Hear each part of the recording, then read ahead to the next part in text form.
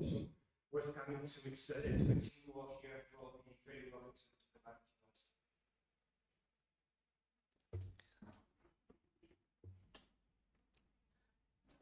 us. Okay, so welcome everyone. I have a big honor and responsibility of introducing Professor Zena Hitz. Well, I mean, probably most of you, if not all of you, have heard of her by now. She is a professor, a tutor at St. John's College. She has written, well, a book on the pleasures of intellectual life and a more recent one about the religious life, right? And she also founded an NGO, which is kind of a great books program entirely online. So people meet online and discuss great texts. Today she will offer us a conference about learning, liberation, and consolation. So I'm just giving the word to Zena and can maybe discuss and talk with her a bit at the end. Okay, I'm going to stand up because I think I speak better that way.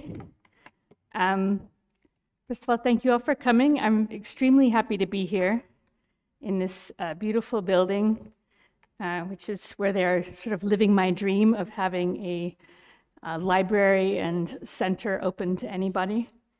And I've had wonderful hospitality from everyone at Brotéria, especially Father Francisco and Madalena. So thanks to everyone who made this possible.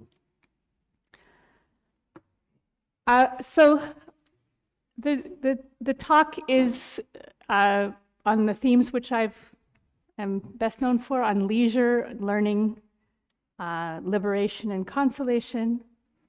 The consolation is a bit underdeveloped, so you can just hinting that would be a good thing to ask me questions about.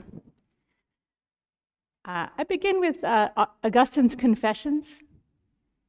In the Confessions, Augustine describes a fascinating moment in his conversion to the Catholic faith. At this time, he's a successful teacher of rhetoric in Milan. He's living with his longtime concubine and their son. He has a group of close friends with whom he talks about things. He is in the middle of breaking or about to break with the Manichaeans, the Gnostic cult that he's spent many years with, studying and teaching. And he finds himself overwhelmed by the limits of human understanding and skeptical that anyone could know the truth about how to live. So he's oscillating at this time back and forth between skepticism that anything at all can be known and his interest that's growing in the Catholic faith, and the latter is nourished by his friendship with Ambrose, the Bishop of Milan. So here is how he describes a dialogue he has with himself at this time. This is Saint Augustine talking. It's a long quote, but I'll talk you through it. Okay. So here's Augustine. Tomorrow I shall find it. See, it will be perfectly clear, and I will have no doubt. I will have no more doubts. Faustus, this is the great Manichaean intellectual, will come and explain everything. So at this moment, Augustine is sure that the Manichaean system is going to work. He just needs to understand one more little thing. But then he shifts in a different direction. What great men the academic philosophers were, these are the skeptical philosophers. Nothing for the conduct of life can be a matter of assured knowledge. Yet let us, this is still Augustine, yet let us seek more diligently and not lose heart. The books of the church we know not to contain absurdities. The things which seemed absurd can be seen in another way which is edifying. Let me fix my feet on that step where as a boy I was placed by my parents until clear truth may be found. But where can truth be sought? So there he's leaning Catholic but hesitating. And this next part is, I think, in a way, the most interesting and the most human. When can it be sought? Ambrose has no time. There is no time for reading. Where should we look for the books that we need? Where and when can we obtain them? From whom can we borrow them? Fixed times must be kept free and hours appointed for the health of the soul. Great hope has been aroused. Why do we hesitate to knock at the door which opens the way to all the rest? Our pupils occupy the mornings. What should we do with the remaining hours? Why do we not investigate our problem? But then, when should we go to pay respect to our more influential friends whose patronage we need? When are we to prepare what our students are paying for? When are we to refresh ourselves by allowing the mind to relax from the tensions of anxiety? So Augustine's language in the Confessions can be lofty and remote, but this is one of his great human moments. He wants to know how to live. Really, he does. He's totally preoccupied with this question. He's not talking about the things that might really be worrying him, that he might discover a truth that would suggest that he should change his career or that would require him to leave his family. He doesn't have time. He's just too busy. Between his students and patrons, Ambrose is too busy, everyone's too busy. He doesn't have time to read. He doesn't have time to get the books. Too bad for Augustine. He can't figure out the right way to live. He's just too busy. Earlier in the same section of the Confessions, Augustine describes how busy Ambrose, the bishop, is. Bishops at that time were expected to adjudicate disputes between members of their flock ad infinitum. They were, in fact, incredibly busy. Yet Augustine describes with reverence what Ambrose does in the short moments in which he does not have an appointment. He reads silently. He doesn't restrict access to visitors. He doesn't shut the door. He sits and reads and passes his eyes over the page. And here is the famous passage where Augustine describes this. When Ambrose read, his eyes traveled across the page, and his heart sought into the sense, but voice and tongue were silent. No one was forbidden to approach him, nor was his custom to require that visitors be announced. But when we came into him, we often saw him reading, and always to himself. And after we had sat along in silence, unwilling to interrupt a work on which he was so intent, we could depart again. We guessed that in the small time he could find for the refreshment of his mind, he would wish to be free from the distraction of other men's affairs and not called away from what he was doing.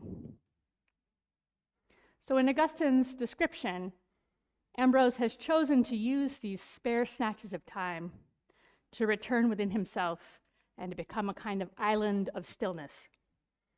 His reading, it seems, is a kind of prayer. It may even be a prayer. But either way, it seems to be an example of what is called traditionally leisure. So I'm going to talk a bit about leisure in the next section of this conference. What is leisure? And why might it be necessary for a human life? Or why might it be important? The leisure that I'm interested in is not lounging at the beach or a festive party or enjoying a coffee in a beautiful courtyard. The leisure that is interesting to me is not just a break from real life. It's not just a place where we rest or restore ourselves to prepare ourselves for more work. But what I'm after is something that looks like the culmination of a life. So some activity in which it feels like my life culminates. So if it isn't too patronizing, I would ask you to each ask yourselves, what part of your life seems to be the culminating part? What days or hours or minutes where you seem to be living life to the fullest? When do you stop counting time and become fully present to what you're doing? When do you think to yourself, oh yes, the asteroid could hit in a minute and this would be enough? What sorts of activities are you engaged in when this takes place?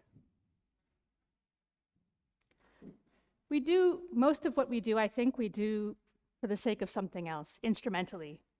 You eat breakfast because otherwise you'll be hungry. You exercise to stay healthy. You work for money. Other things you do for their own sake. You play cards, go for hikes, spend time with your family, read, build model airplanes. And some things are evidently both instrumental and for their own sake. We work for money, but we also sometimes love our work activities. Think about a professional musician. In a way, they work for money and for a living. In another way, what they're doing is some kind of fulfillment of who they are. We fish to eat, but we also fish because we like the sport. We play cards for fun and to connect with others, but also just to unwind and let our minds rest. We have many goals and activities, often at the same time, but certain goals have a priority over others. They have a structuring or an ordering effect over others. So for instance, in the most ordinary way, we choose our career to permit more leisure time with our family. It's a common kind of choice. Or the other way around, you choose a less demanding family to allow free upward growth in your career. Our ultimate end, which is family in the first case, success in the second, frames and structures our other pursuits. We trade a freer schedule for more money, or we sacrifice a higher salary for more time to pursue our heart's desire. This suggests this kind of structuring or ordering, trading of one thing for another, suggests that we might have a basic orientation, some kind of ultimate end or goal that structures our other choices. Such a goal is somehow implicitly or explicitly our highest good, whether we've chosen it or not, whether we've thought about it or not. It might have just grown haphazardly out of whatever you happen to be doing on autopilot, inward pressure, social pressure, what have you. But nonetheless, it's the thing which, when you make choices, you put first. So the highest good or ultimate ends that you choose might be wealth or status or family life or serving your community, the enjoyment of the natural world or knowledge of God or writing novels or the pursuit of mathematical truth. It could be any number of these things. And we might not know, most importantly, we might not know what in the soup of all of the things that we desire and want and like and enjoy, which of those things matters most to us. And I think we discover it in times of trial or crisis, when there's a difficult choice at work, a family member in the hospital, death in the family, when we face sickness, poverty, or moral compromise. It tends to be when something clarifies for us about who we are and what matters most. So what would happen if we tried? I don't think anyone actually tries to do this, but I think it does happen fairly commonly. What would happen if our lives were organized around merely instrumental pursuits? So we're not very likely to order our lives around grocery shopping or paying taxes, but say earning money or making the world a better place, or even in the way that, say, Ambrose does through his pastoral work as a bishop. So Aristotle, who's one of the philosophers I've learned the most from my studies, he argued that our ultimate end should be sought for its own sake, or our actions would turn out to be empty and vain. So it's clear enough that my actions are empty and vain when I don't get the thing that my instrumental activity is aiming for. So if I pack up all my things to go swimming and drive to the pool or the lake, but the facility is closed or there's a thunderstorm or for whatever reason I can't swim, then my actions have been in vain. They've been frustrated. They're empty. But it's also true that if my ultimate goal is not sought for its own sake, my actions are in vain. So suppose that the pool is open or the weather is good. I get to swim. Why do I do it? Well, I swim for the sake of health, let's say. Why do I want to be healthy? I want to be healthy so that I can work. Why do I want to work? I want to work to earn money. What's the money for? Well, it's for the sake of when I pay my bills, the food, the drink, the housing, the recreation, and the exercise. All the things that make it possible for me to work. So I said that quickly, but I think it should be clear in a second that what I've described is a life of utter futility. So if I work for the sake of money and spend the money on necessities, and then my life is organized around working, my life is a pointless spiral of work for the sake of work. So it's like buying a cream tart. You okay? Then selling it for cash, and then buying another cream tart, and then selling it for cash. Just going on and on and on forever. Okay. I'm very proud of myself for having adapted from ice cream, which is the original, which no one eats here, but to cream tart, which is a classic Portuguese dessert. I'm just joking. Sorry. Okay, so it's just as tragic or more as working for money and getting crushed by a falling piano on your way to cash your paycheck. Activities are not worthwhile unless they culminate in something or unless they're satisfying in themselves. So for this reason, Aristotle argued that there must be some activity or activities beyond work, leisure, for the sake of which we work and without which our work would be in vain. Leisure is not just recreation. It's not just something we do for the sake of work, to rest or relax so that we work even better.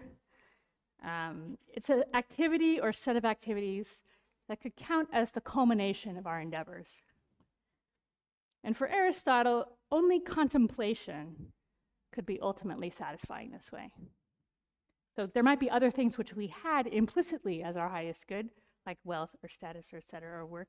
But the only thing that could really satisfy us, that could really structure our desires in a way that made sense, would be the activity of contemplation. And Aristotle has many arguments for this, most of which I won't pay any attention to. But for him, contemplation is the activity of seeing and understanding and savoring the world as it is. So that's a sort of philosophical account of what leisure is, sort of a sketch, philosophical sketch of what leisure might look like and why it might matter. But I think to really take it on, it's best to think about what it looks like in real life, in real people's lives. So I'll use some examples which are kind of dramatic, but sometimes drama helps to clarify something. So here are some examples of what I think is leisure. First, okay, the Russian dissident Irina Ratushinskaya used poetry as a form of resistance during her imprisonment by Soviet authorities in the early 1980s. On the transport train to the prison, at any point with contact with other prisoners, she would recite poems, original or classic. Prisoners would write out memorized poems on scraps of paper and exchange them with one another whenever they had the chance. When Ratushinskaya was denied writing materials by her captors, she scratched her poems onto bars of soap with matchsticks, and then she would wash them away when she had memorized them. When she had cigarette paper, she transferred them to the cigarette paper, and they were smuggled out of prison to the West. The Romanian writer Irina Dumitrescu writes about Romanian political prisoners, this is also a 20th century example, who taught each other Morse code and tapped out poetry through the walls. Some taught each other languages when using a piece of string to code letters, knots in a piece of string. One Romanian officer in Siberia made ink out of blackberries and wrote out French poems he had memorized in school. More than one such prisoner referred to their time in prison as a university. These examples, the example like this is not quite as unusual as you might think. At least I collect them. So here's another one. André Weil, the mathematician and brother of Simone Weil, the philosopher, was imprisoned by the Vichy government for refusing to serve in the army. And while in prison, he undertook a major mathematical proof, the Riemann hypothesis for curves under finite fields. And he joked that only in prison could he have achieved this kind of work. And one more example. The African-American activist Malcolm X entered prison as a man named Malcolm Little, a defiant hedonist, addicted to drugs, reliant on petty crime. His father had been murdered by a white man when he was a child, and his family had been broken up by the local welfare office. Long studies in the prison library and conversations with a self-educated inmate changed him. He began to read, first a dictionary, then books on etymology and linguistics. He studied elementary Latin and German. He converted to Islam, a faith introduced to him by his brothers. And in the following years, he read the Bible, the Quran, Nietzsche, Schopenhauer, Spinoza, and Kant, as well as works of Asian philosophy. He learned the history of colonialism, slavery, and African peoples. He felt his old ways of thinking disappear, as he put it, like snow off a roof. He left prison as a minister in the Nation of Islam and as a powerful spokesman for the African American communities that were most beaten down by poverty and violence that was fed by racial prejudice. So there's something a little strange going on. Let me step back for a second. We started with this example of Augustine, who at the time of his life, when discussed, is very successful. He's teaching rhetoric to the wealthy in a flourishing city of the Roman Empire in Italy. He has his whole future ahead of him. There's nothing, in principle, holding him back from undertaking a leisurely inquiry of the kind that in some way he really wants to do. In fact, I think it's a little mysterious and worth talking about what exactly is holding him back. What is the source of the resistance? But these prisoners, who I've talked about, they're in the worst circumstances anyone could imagine. They're far from successful. They're the opposite of successful. They've been faced with the worst thing anyone could do, but sometimes the political prisoners quite deliberately, the worst circumstances that could be applied to them. And yet somehow these people find the capacity for leisure under pressure, so to speak, in a way that someone in a more comfortable circumstances seems to struggle with. And that's not to suggest that people in those harsh circumstances wouldn't also struggle or might not be able to do what these people did, but somehow you see something shine out that isn't as obvious in ordinary life. So examples of the flourishing of a leisured intellectual life, even in social isolation or relative poverty, extend far past the walls of prisons. So consider an ordinary bookworm, a young person, who retreats from the slings and arrows of social life to think or to learn or to ponder or to imagine or to read. Or at a different level, consider the famous case of Albert Einstein, who was unable to find an academic job in physics.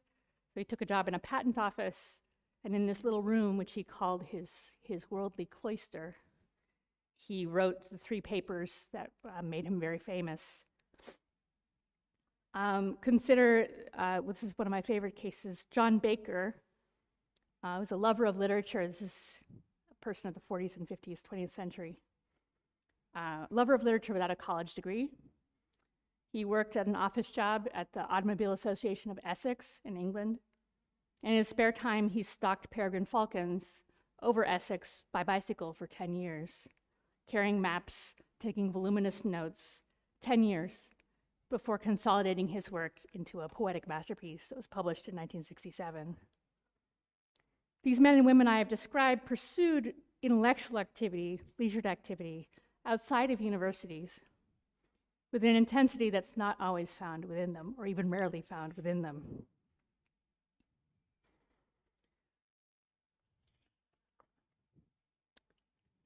So the Christian parallel to the studious prisoners takes its most famous form in images of the Virgin Mary at the arrival of the angel Gabriel.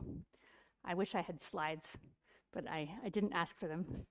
So if you go to your favorite museum and look at any image of the Annunciation, when Gabriel appears to the Virgin Mary, you will see her holding books, most likely. So in this tradition dated from the 2nd century and influencing Christian art and literature through the Renaissance, Mary was an avid reader, especially of the Holy Scriptures. Her reading symbolized, for the authors and artists, her wisdom and so the freedom with which she consented to bear the Messiah. The enclosed or sheltered surroundings that you see in these images symbolize the ascetic cost of that wisdom. Somehow this wisdom or this leisure grows in silence, solitude, deprivation, and sacrifice. So I'll say this too. So the bookworms escape, the thoughtful prisoners, the isolated birdwatcher, evoke these Christian, Catholic, and Orthodox contemplative traditions. The desert retreat, the platform on the pillar, the cell of the monk or the nun. Now, the Christian versions of poverty or failure or confinement have a necessary supernatural character. So they're depicting somehow the communion of the individual soul with God. But forms of asceticism, of sacrifice and silence and solitude, they're found in a broad swathe of global religious traditions with different theological premises. I think asceticism, this kind of sacrifice or the seeking out of silence or poverty or solitude, has its basis in our humanity, in our human elements. They're forms of discipline which cultivate what's best in us. And what's best in us, I don't mean only intellectual excellence or the capacity to read or to think, but the ability to recover one's dignity from the common diminishments of social life and to form communities with others on the basis of that dignity, rather than on the basis of social use.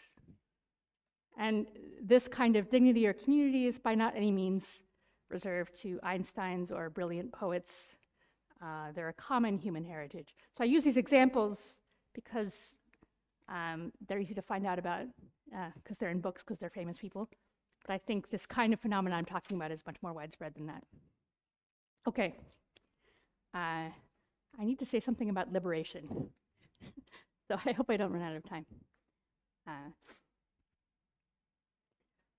So I've described some unusual examples of people who pursue leisure in the form of an intellectual life, a kind of love of learning pursued for its own sake. Cultivating that love of learning and training its exercise is what is called by, even in my world, an old-fashioned name, liberal learning. Now, liberal is a common word in a variety of contexts. It doesn't mean, in this case, connected with free market economics. It doesn't mean a characteristic of the left wing in American politics. It means learning that is meant for freedom. So it's liberal in its original etymological sense. Learning that cultivates, promotes, aims at freedom. And it includes the humanities, literature, philosophy, history, political theory, but mathematics and science can also be forms of leisure, can also be pursued freely. And so my interest is broader than that. So what makes this type of the idea that it might cultivate, certain kinds of study might cultivate freedom, is what makes, I think, the love of learning for its own sake different from, say, the pursuit of sports for its own sake, or the pursuit of walking in the woods for its own sake, or making model ships out of toothpicks for its own sake. So it's something which I think might be closely connected with learning, as distinct from other kinds of leisure or other kinds of important human activities. So what do I mean by freedom? It's obviously not a word that stands on its own as something without explanation. And it's particularly puzzling because most of the people I've discussed are prisoners. They have highly restricted choices. In some obvious sense, freedom is exactly what they don't have. So what would count as slavery or unfreedom if people like this are free, people like these prisoners are free? So I mentioned earlier that we can fall into the trap of work for the sake of work, pursuing the instrumental without it culminating in anything. And one of the ways this happens, it seems to me most commonly, it's a little mysterious why it should happen at all. It's something I try to think about. But I think the most obvious, common, and also most dangerous form is the pursuit of the instrumental goods of wealth and status. For some reason, these particular goods have a kind of enchanting effect on us. So wealth and status are good. They're good as instruments for other things. Wealth can help to build a library or a concert hall or help to provide people with lives of basic health or comfort or convenience. It can provide excellent medical care. Wealth is a very important instrument. So is status. If you think of any person who's prominent, of high status, who you think has done something courageous or noble or heroic, that's someone who's used their status for the sake of some good. They've used it as a means to an end. But wealth and status, for some reason, have, as I say, an enchanting effect. And I can only point to some signs of this enchantment. I can't explain it in its depth. So one, consider a prestigious, sorry, I've lost my capacity to speak. A prestigious academic center in my home country, it was in the news recently, they had research projects that included converting the patterns of nature and the human body into beneficial signals and energy, designing wearable systems for cognitive enhancement, advancing justice in Earth's complex systems using designs enabled by space. There's not a language barrier that makes those impossible to understand. They don't make sense. They're gimmickly, slick. It's not obvious that in any way or transparent what life would be improved by such projects, how they would work. Where do they come from? Where does this kind of language comes from? It comes from money, comes from prestige, via the language of the media splash, the public relations coup, the effort to make a noise, a signal that's heard in the midst of a sea of advertising. Right? It's advertising language. So this is just a sign of some ways in which I think wealth and status can be enchanting. Here's another. This is more common and maybe more familiar. The growth of what sociologist David Graeber calls bullshit jobs. These are jobs which involve pretending to do something important but produce no tangible good. So they're often high prestige, highly paid. They're not the same as a bad job. Bad jobs are often very important for human flourishing, like waste collection and so on. So these are high prestige, high paid jobs, but for instance, you might have a job making sure that certain requirements are met, but no one actually checks to see whether you've done your work, and no one actually cares whether or not those requirements are met. There's quite a lot of jobs that are like that. Box checking jobs is what Graeber calls them. Or pretending to fix things that in fact can't be fixed or that no one wants to be fixed. So the examples, Graeber wrote a short essay online about this and then got a flood of amazing letters from real people describing their work. And one example was from Germany, a subcontractor to a subcontractor to the military. And his job was to drive long distances to move furniture from one room to another to make sure that the relevant paperwork for the furniture moving was filled out. There's an incredible story, a heartbreaking story, of a man who's hired to patch a problem that the two leaders of the company have a dispute about. So one of them wants it fixed and the other one doesn't. So he's hired as a kind of peace offering. So his only thing he can't do is fix the problem, because then the conflict opens up again. So he's paid well and has a fancy title, and he's paid to do absolutely nothing. So he starts reading novels, he starts drinking on the job, he starts abusing his company accounts, he can't get fired, he tries to quit, he gets a raise. It's a kind of hilarious, it's an amazing story. But what's also important about these stories that I think really comes out in Graeber's book, his analysis I don't agree with in every way, but these people are miserable. You might think it's the perfect job to have lots of money and lots of status and not have to work. But in fact, these people are dying inside. They want something that matters. Okay. So research that entertains wealthy board members or work that creates an appearance of productivity, these are just some examples of the kind of unfreedom that liberal learning seeks to counter. If you work in these contexts, your work is for the ends of others. You're not just a cog in the machine, which is a very familiar image to us from the 20th century industrial age, right? If you're a cog in the machine, at least you're being used for the common good in some way. But you're used to create an appearance that makes someone money or permits someone to make money. And there's no salary or no degree of social standing, it seems to me, that can compensate for this kind of diminishment of a human being. Okay, I'm all right. It's much more dignified, although less lucrative or prestigious, to train oneself for work that serves an evident need in a community. Learning how to build homes or offices, bridges or roads, to make communities safe or sanitary or comfortable or beautiful. These are real needs. Training in medical care. These are things which help a person to contribute to the real human needs of people around them.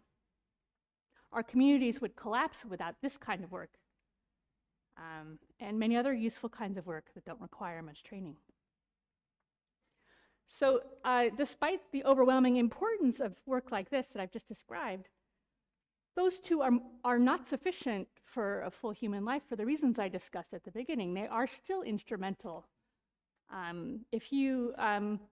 Life is more than food or shelter or medical care. So there are cases where, especially in my home country, where you could dedicate your life to providing food and not have enough food to eat yourself, or you could be a home health aide yet not be able to afford health insurance. So there are cases where you're providing for the common good but deprived of it yourself. But even when you are actually participating, you're actually getting up some piece of this good that the work you're talking about is producing, it's still not enough to make for a full human life. If you try to imagine a society or a community that had no art, no music, no study, no literature, no festivals, no celebrations, no religion, you would not be seeing a really full human society. All of these things, all of these human necessities have to culminate in something else.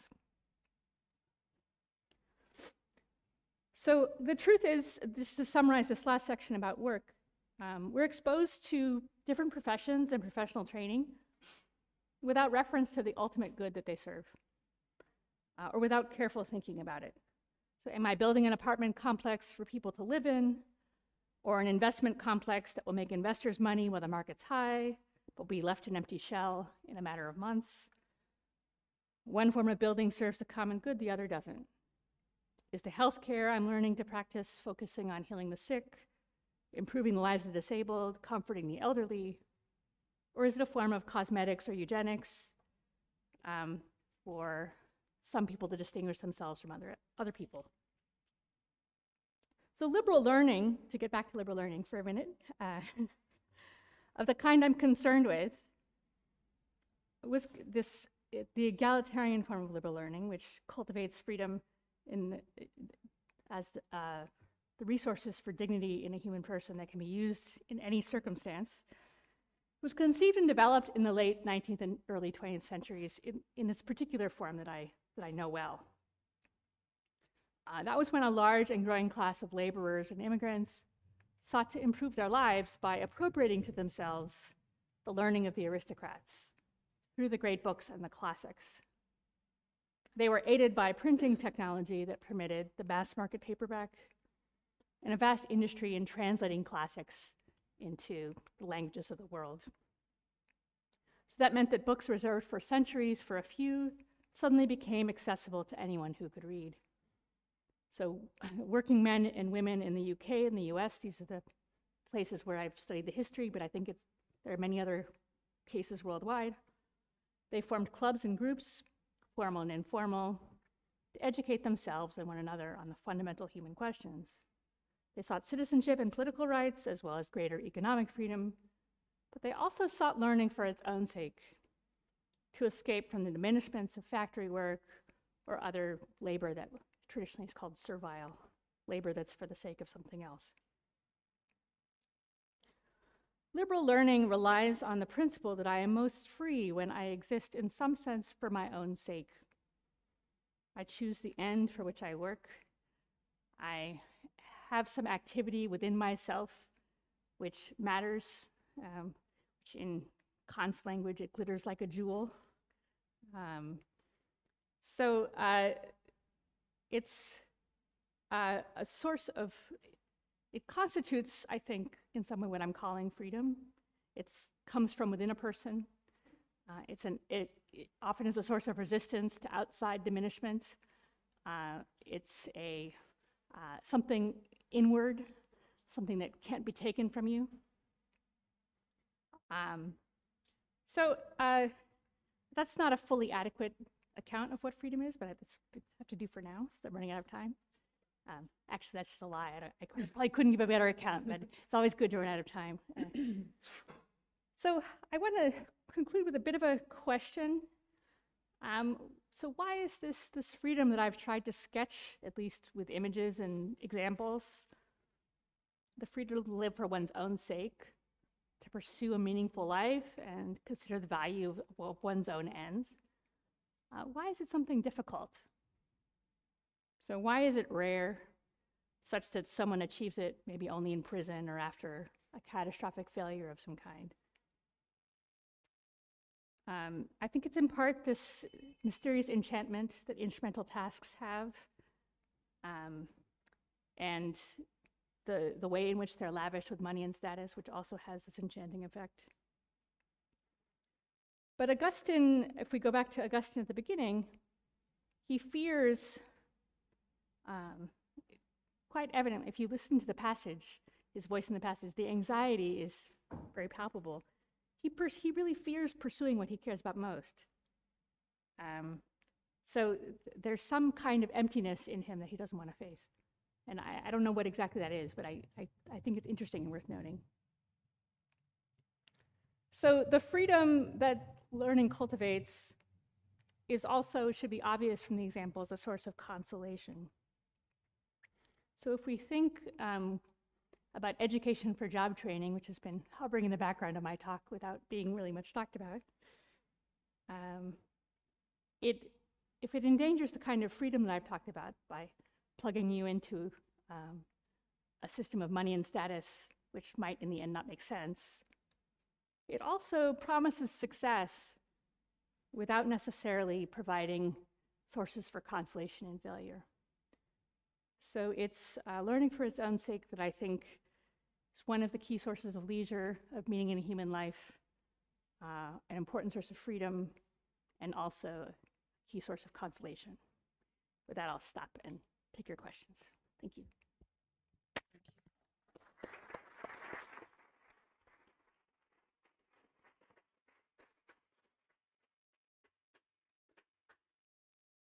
Okay, so now the floor is yours. If you have any questions that you'd like to make, just raise your hand and please wait for the microphone, right? So that your voice is properly recorded.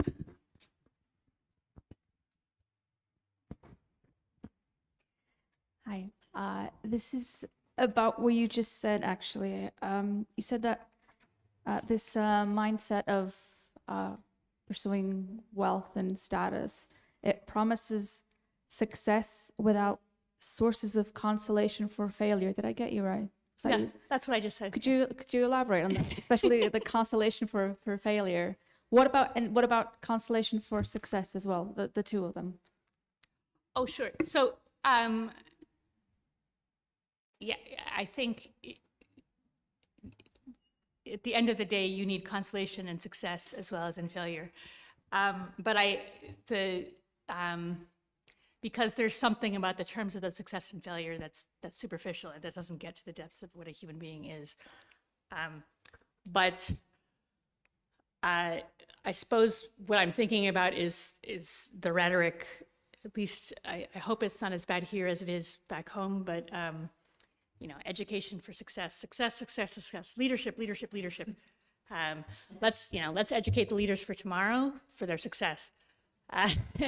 And if they're successful, then they'll be leaders. So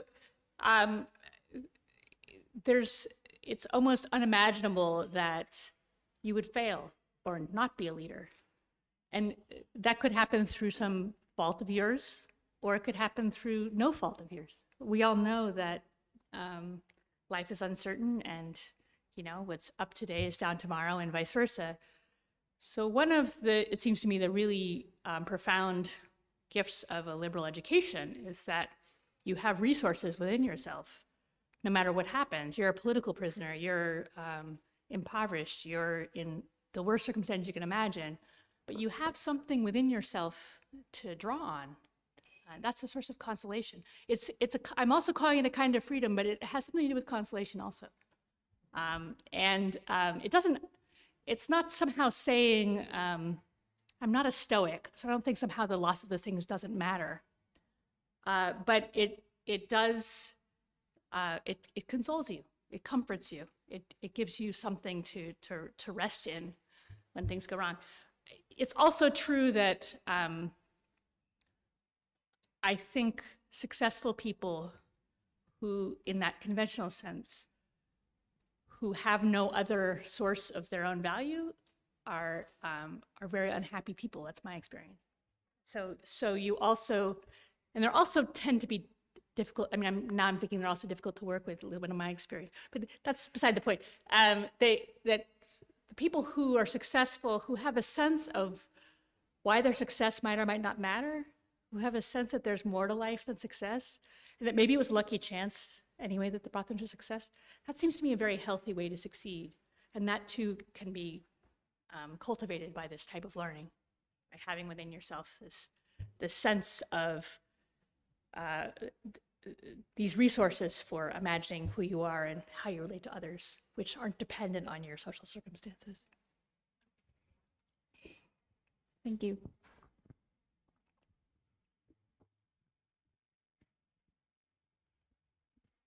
Hi, great talk. Thank Thanks. Really enjoyed it. I was thinking while I was hearing you, and when I read your book too, I also thought about Joseph Pieper's book on leisure, and there he sort of sketches the historical, the history of leisure and the way we look at leisure, and he says that with Kant, there's this notion of leisure starting to look more like work. And what I wanted to ask you is whether in universities and institutionalized leisurely life, you think there's this tendency to look at leisure as work, as a sort of painful thing that you must do, and what does that do to our capacity to deal with failure, namely? Yeah, it's quite interesting, and it's part of other versions of this talk that are where this is, the doors are open to anybody, but I sometimes give talks at universities where there's more necessarily a concentrated academic audience. So there I always feel obligated to say that an academic life is not only not necessarily leisurely, but in fact often less leisurely than the intellectual lives of non-academics. So people who work, who I know who work regular jobs and read philosophy in their spare time, they do so with more joy, more consolation, more leisure. It's the culmination of their life. Whereas I don't know if I haven't worked through Pieper's analysis of this intellectual work and the historical account of it, so I'm not sure if I agree with every part of it, but he's definitely right that, and that's partly because academics are extremely status conscious. So I believe more status conscious than maybe any other. I mean, maybe I've never worked with movie stars. Maybe they're worse, but I don't know. I suspect not, honestly. Because of that sort of enchantment of status, and because also the institutional constraints have generated a certain amount of job that's bullshit. So that's managing people, that's checking boxes, that's filling out forms. It doesn't make any sense. That has no connection to the core mission of the university. For that reason, it is some of the most unhappy people who I know are academics who got into it because they thought it was a leisurely activity, and the leisure's been sucked out of it. So it's not impossible, but I think it's quite difficult, actually. I think it's much harder than it should be to find leisure in a university, even though the university's existence was once, you know, to keep leisure alive. That help? Thanks.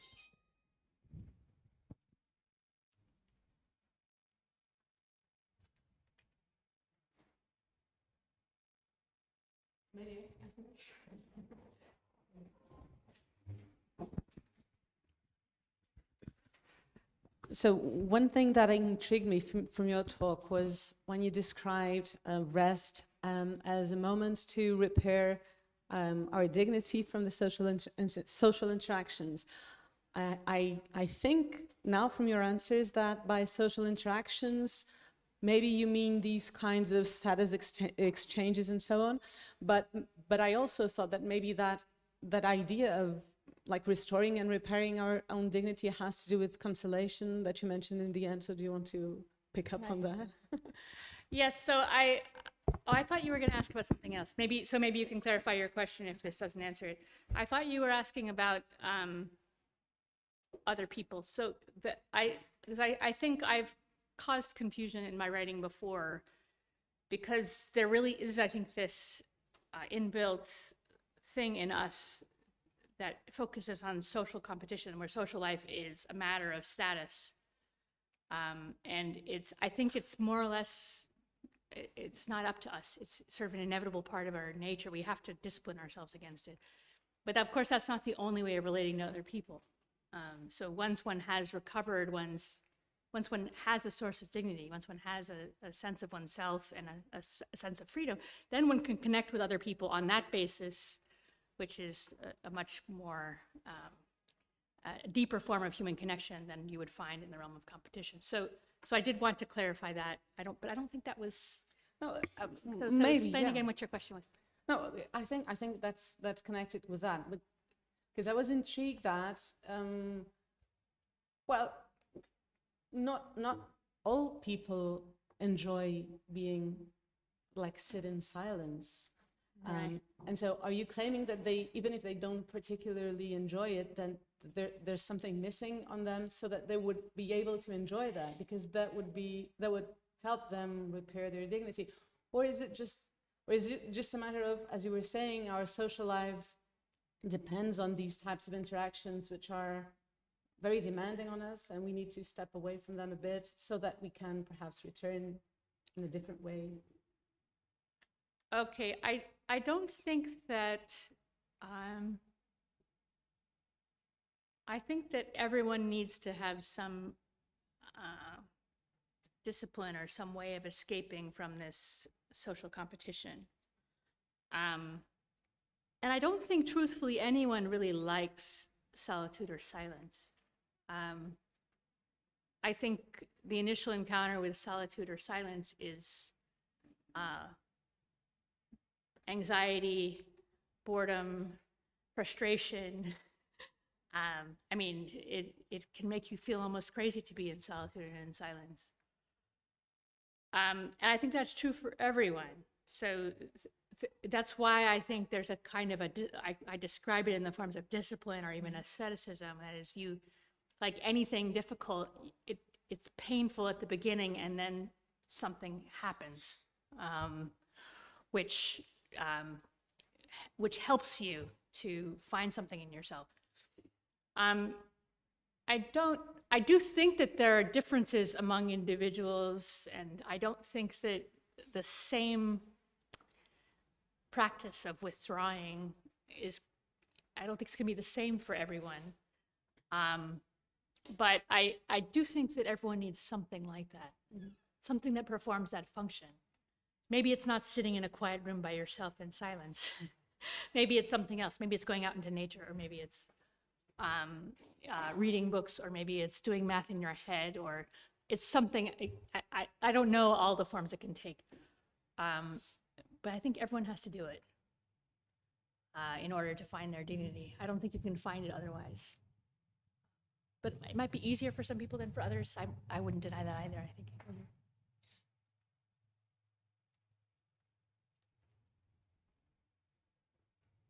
Come on, guys.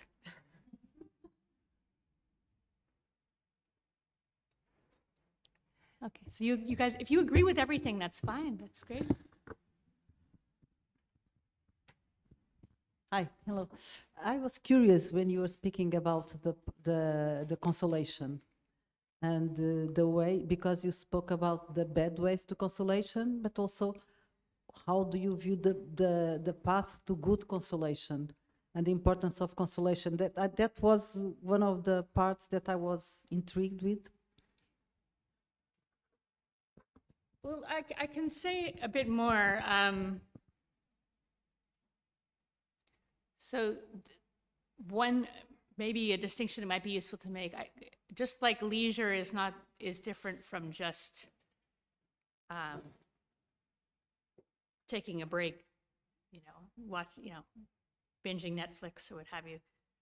I think consolation and distraction are different from one another. So you might, in terrible circumstances, distract yourself, and that might be really necessary. I mean, I'm not against distraction.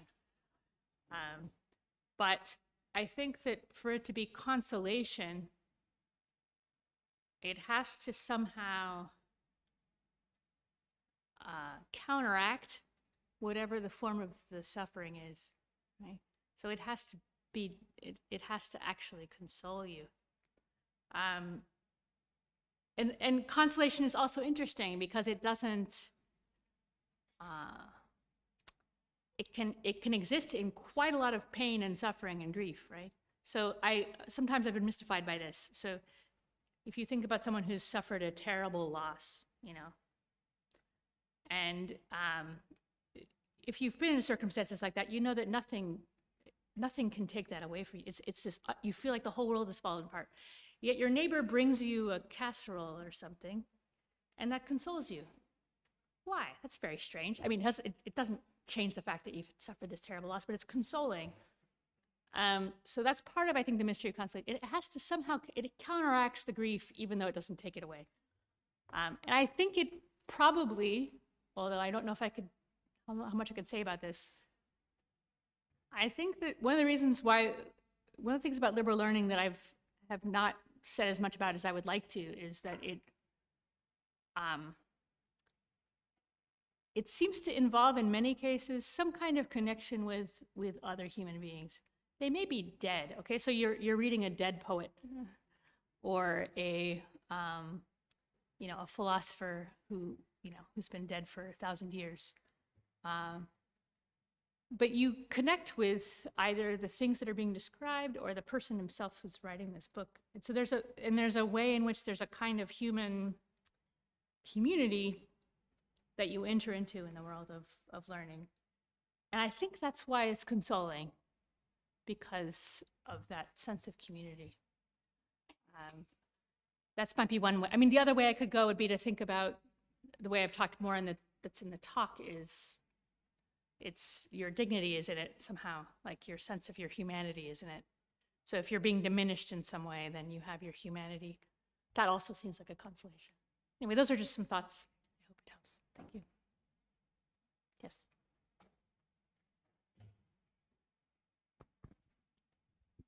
Hi.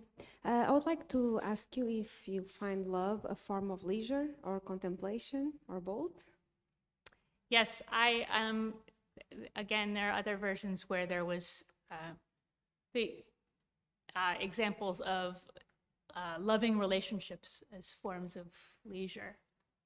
And I think that's, in a way, what I suspect is something that we find most natural and most common, right? Whether it's spending time with your family or with your partner, your beloved. I think that, I'm not sure if I can defend this. I suspect there's something contemplative about that, about love. That is, it's not acquiring something. It's not having something. It's somehow a way of understanding another person or a group of people or a human being as such. So yes, I want to include that in leisure. And that, of course, is, I meant, the examples I just mentioned were particular, right? So romantic relationships or families or what have you. I think it's also true that, right, there are other kinds of, like larger gatherings, right? Like the community feasts or whatever. That could be a form of leisure. Pieper's example is liturgy. I don't know. But yes, I do accept that. Thank you. I am not anti-love. Even though it would be fun. It would be fun to be. I'd get more questions if I were. I could try it that way.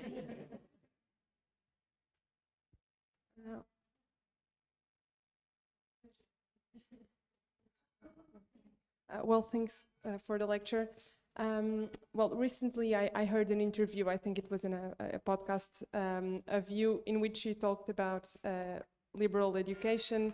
And if I'm not misquoting, I think you made a distinction between the ultimate goals of education and the desirable effects being something like putting people on the job market, and the ultimate goals being, well, what you told, the pursuit of freedom, of fundamental questions, and so on and so forth.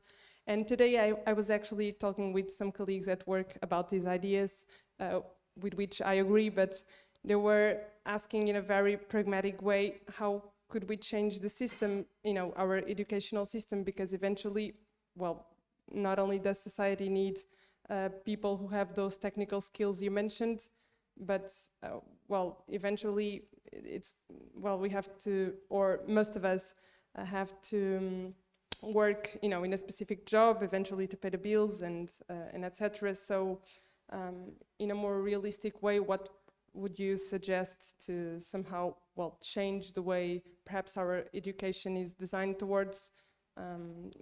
So yeah, basically, I would just ask you to elaborate a little bit on that topic. Sure.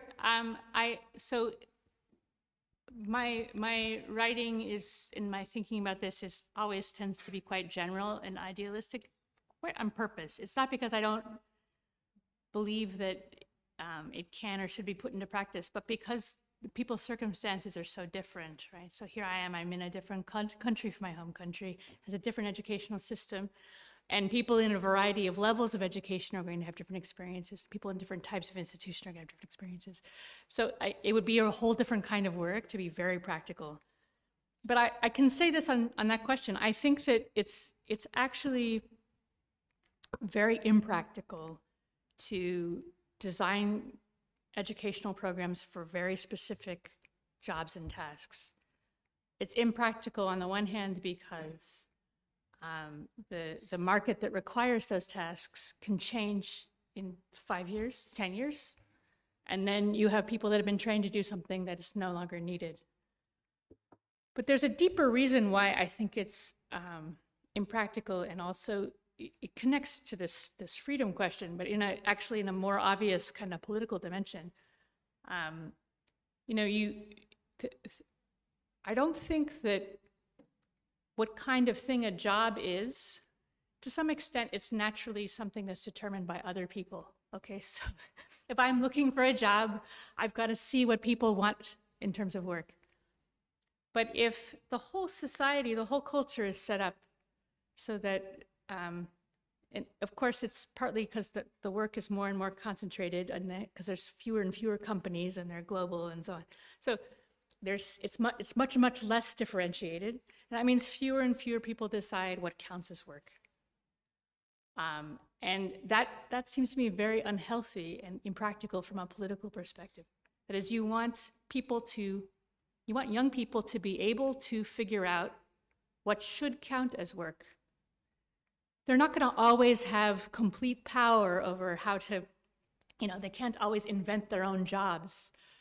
But you can't have the young just be these passive recipients of, oh, okay, well, there's 3 kinds of jobs. There's engineering, there's coding, and there's marketing, and you can pick one. You should be able to say, well, I don't think that the things that we're engineering are good. I don't think the things that we're coding for are good, and I want to do something different. And there ought to be vehicles within a culture and a society for that to happen. So how that happens in practice, I don't know. I mean, I'm very, I teach in what's called a Great Books program. They're quite rare in Europe, but there's one in Navarra in Spain. There's one that's starting in the Netherlands. There's a few here and there, one in Berlin. But I think there is a European tradition of the study of basic texts and fundamental questions. And I think it's in the history and the culture of most countries. And I think trying to get back to something like that is going to be closer, practically speaking, than this very narrow sense of what is practical. I mean, people have always had to learn specialized skills. I think my understanding is that, say, 50 years ago, you would have had your liberal arts education, and then a company would have hired you, and they would have taught you how to do it. And I think we should be asking ourselves why that's not happening anymore. It's not healthy for the state to be paying for the training that companies should be doing themselves. Anyway, I've gotten more into politics.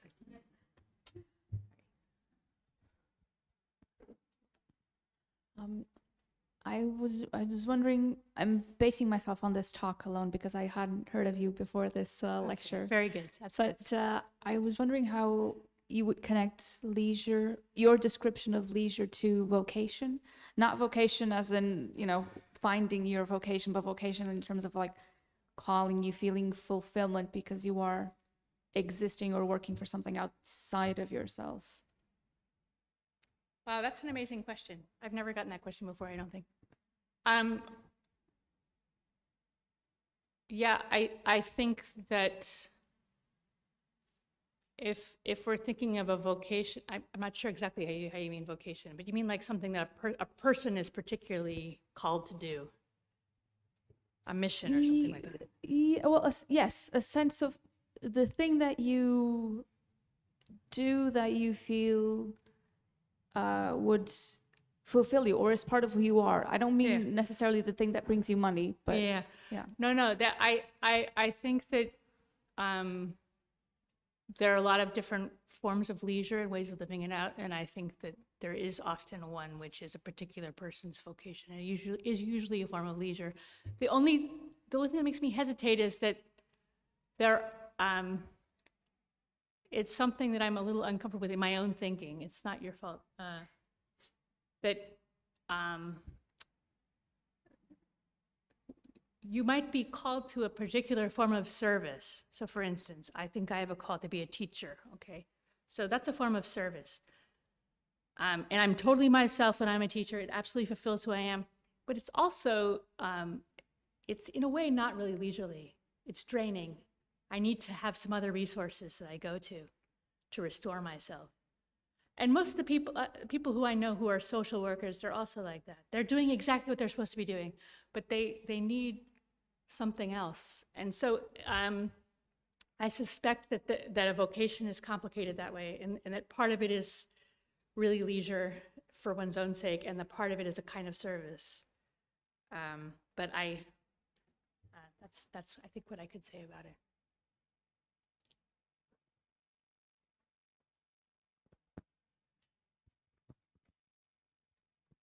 Sorry, my English is really bad. You say, if I remember well, that you consider work at the university as a leisure. But are you considering that because you are an intellectual person, you like to reading books, etc., or you consider that as a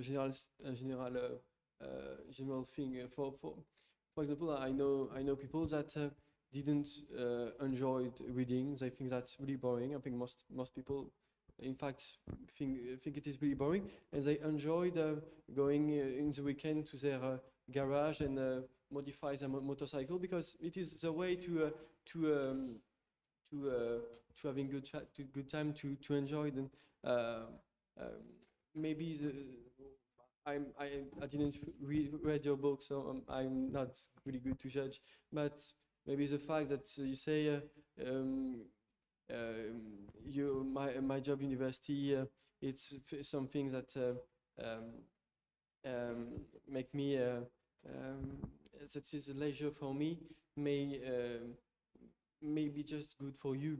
And I don't know your audience, but maybe I think your audience is mainly people from university, maybe students, maybe teacher, etc. So are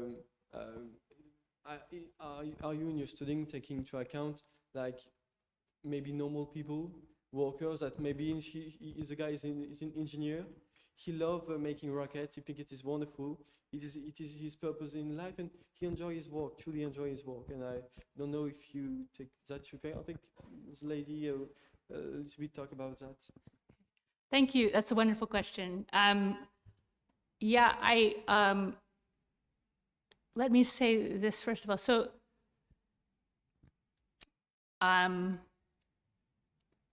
I have a particular background, you're quite right, and I'm an academic, a university teacher, professional intellectual, I'm a lifelong bookworm. So I have a special interest in intellectual life, life of the mind, reading, studying, thinking.